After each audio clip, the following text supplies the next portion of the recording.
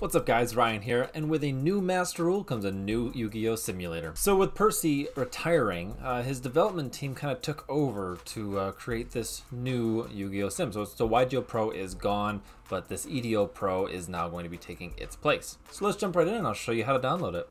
So the first thing you will see after clicking the link in the description down below is this page. Just continue on to Discord. This will take you straight to the downloads channel on Project Ignis's Discord server.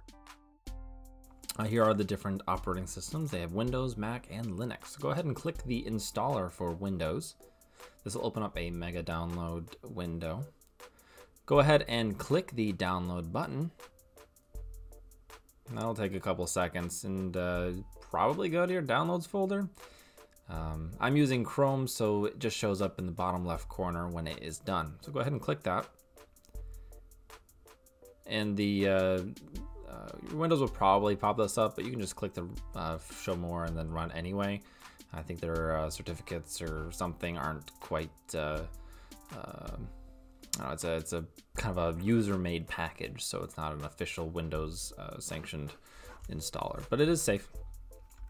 So go ahead and hit next on the installer, and this will extract all of the files to the root folder C, Project Ignis. So it's going to be right there. You can uncheck that and then hit finish. Now open up a Windows Explorer window and navigate to the root of C.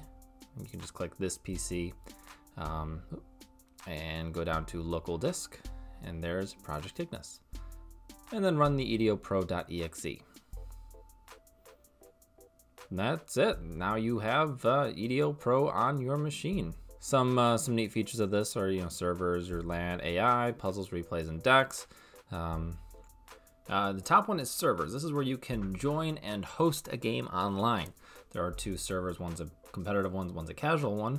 I'm not sure how I feel about the US being the casual. Here's some search parameters that you can choose, and this is where you can change your name to be whatever you want, but I'll make it my username. You can host and set your parameters here. If you want to give it a password so that only your friend can, or anyone with the password can access it, that's up to you. The other cool thing is that there is an AI, so you can go into the LAN plus AI, host a game just like the other one, set your parameters, and you can add a local AI. Here's some settings for the AI. Have them always throw rock and then mute them. Unfortunately, I don't think a lot of them are conforming to the current ban list. They do have a lot of banned cards.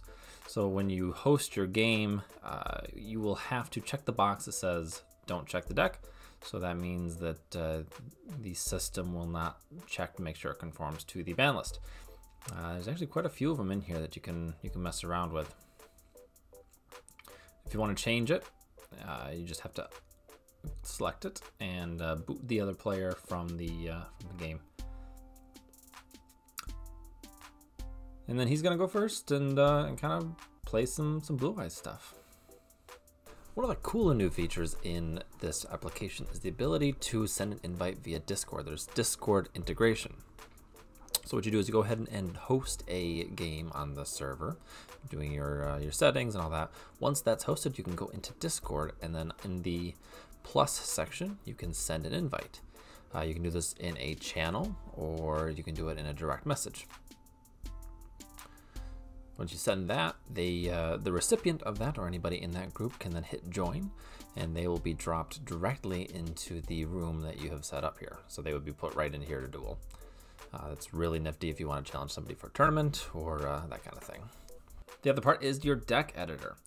In here there is pretty much the same thing as YGOPro, but if you go to settings and more settings, there's a few options that you can choose, but the cool thing is there is a in-place skin changer, so you can change the look and feel of your EDOPro.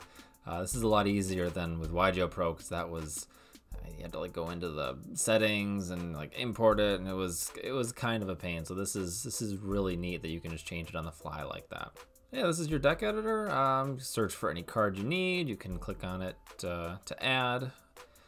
The other cool thing about this is it has a test hand, so you can take your deck into just a kind of a one-player simulator and test out your combos or your first hand, make sure your consistency is right. And if you don't like what you got, you can restart it, kind of see what your deck is capable of doing first turn. But yeah, that's pretty much it. If you guys do have any issues or technical issues, the Project Ignis team on their Discord will be happy to answer any and all of your technical issues. If it is something to do with how to download it or whatever, you can either ask there or in the comment section down below. But yeah, that's all for me. Good luck and happy dueling.